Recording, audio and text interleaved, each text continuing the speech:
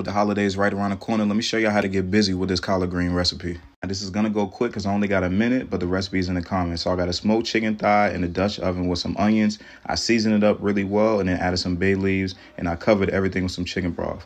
I'm gonna let that simmer for about an hour.